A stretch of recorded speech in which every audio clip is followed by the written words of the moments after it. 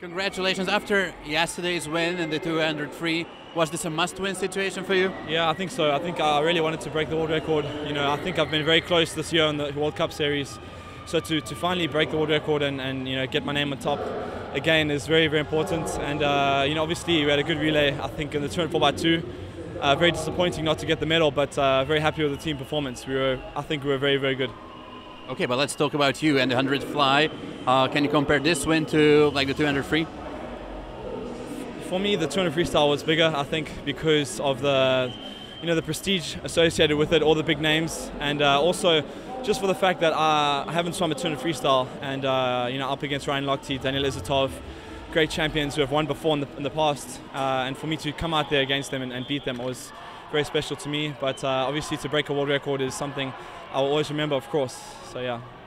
As you just said, you've been chasing Carter Tiskin's world record for a long time. Why do you think today you can make it?